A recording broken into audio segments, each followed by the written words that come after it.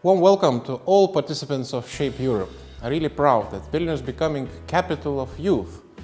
And you know, all of you with innovative ideas, smart solutions, also even with the discussions, you will add to what we are doing all together, not only in the world, but also in Europe, in particular in Europe.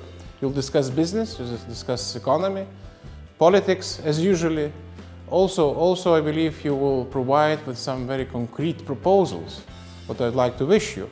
Take this as a challenge, take this as an opportunity. Don't wait when you'll be invited, because when one can see future is in your hands, so it's really literally in your hands, because 50% of world's population under the age of 27.